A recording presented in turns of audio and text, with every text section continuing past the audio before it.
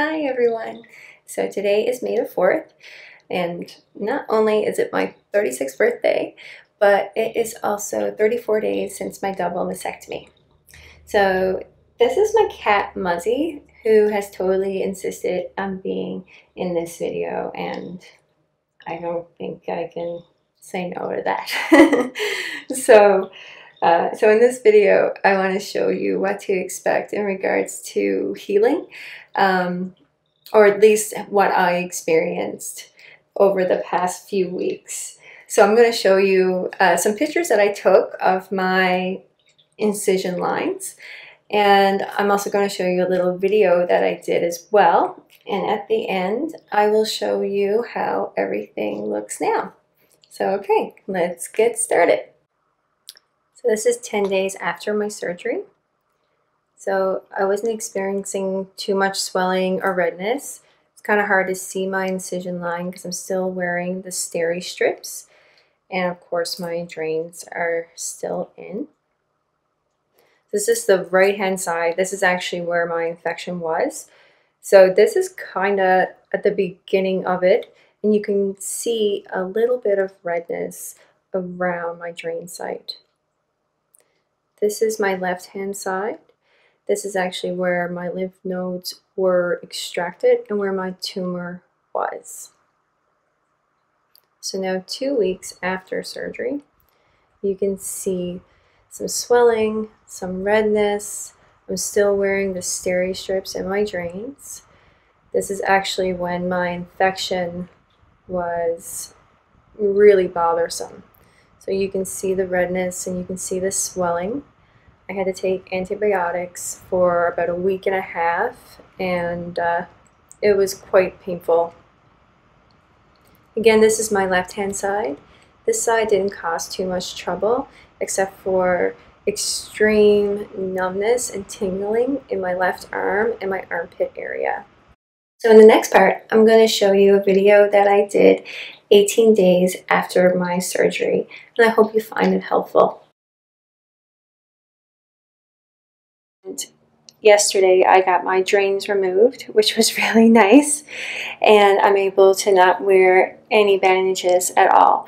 So the only bandage I have on right now is on my right side where I had an infection at my drain site. Okay, I'm just going to go over here and then I'm going to come back. Just 1 second. So as you can see, it's still like a little bit swollen. It's not as flat as I would like, but apparently it gets flatter in time. That's where my drain site was yesterday, so it only took one night really for it to heal. This is where my other drain site was, or well, it still is, but I am fighting an infection there. That's why there's still a band-aid on that one. So yeah, there's still a little bit of bruising and everything, but overall it's pretty neat and tidy.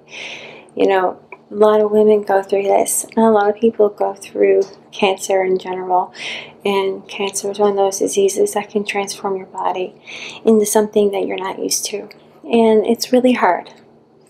It's a really hard process, losing any part of your body. But it's quite a journey. It's quite a road to go down. But yeah, I just wanted to show you. So if you're going through this, you're not alone. There's lots of us out there with these scars, with these battle wounds. And the truth is, it doesn't look that bad. I have no plans on getting reconstruction or anything like that. I think that it's okay to normalize these things that happen. Yeah, I didn't choose this, but it was my best way of staying alive, and I wear the scars proudly, and I will find cute shirts. It's fine, and I'm still myself, and I still have all the people who truly love me right next to me, and that's all that really matters. And you get to figure out who really does love you, because they stick around even through the hard, shitty shit.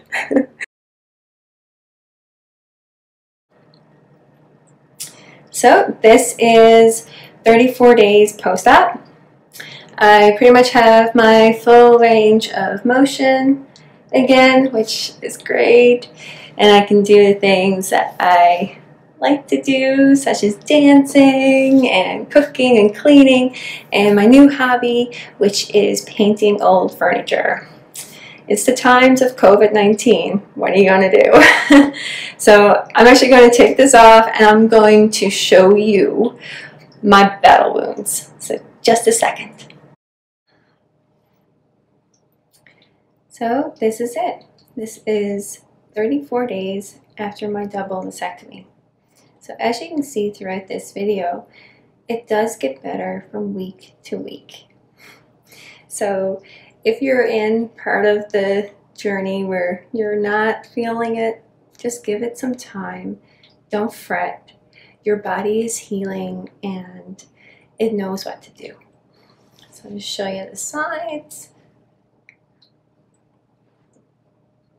This is that nasty infection that I had, but it's finally healing, which is great. So I am going to come up a little bit closer just so you can get a good look on the incision lines.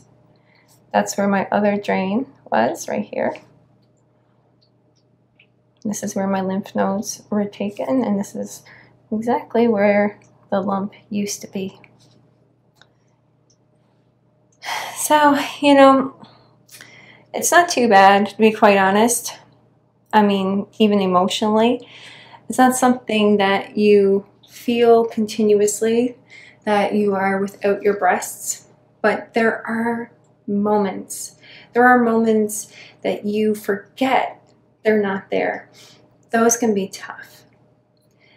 One of my tough moments was just last weekend, actually, and there was a dance song on, and in this song, I instinctively shook my boobs, but then realized I had no boobs to shake. So dance music became sad music for that night. But there are moments like that, and it's so normal, and it takes a long time to not reach for that drawer that you keep all your bras in the morning when you go and get ready. It's tough. Sometimes it's good though. I had a few moments where I was out in public and it was really cold, and I was afraid my nipples were going to show through my shirt because I wasn't wearing a bra. And I was like, oh my goodness, they're gonna see my nipples. And then I realized, like, oh, I don't have any. I don't even have to wear a bra. I don't have to worry about that anymore. So in some parts it's kind of cool that way. But yeah, there are definitely hard moments, and it's a process, it's a journey, and it has taught me more than I have ever learned in my entire life. And if I could wrap it up with the best lesson that I got from this, is learning how to love myself unconditionally. My entire life, I struggled with my body. I hated my body. In fact, I didn't even like my boobs very much. And looking back, they were pretty nice. You know, I have a little bit of regret of the energy I wasted, the moments that I wasted or didn't thoroughly enjoy because I was too caught up with how my body would look. What a pile of shit. It doesn't matter what you look like. It doesn't matter. You deserve to love yourself unconditionally.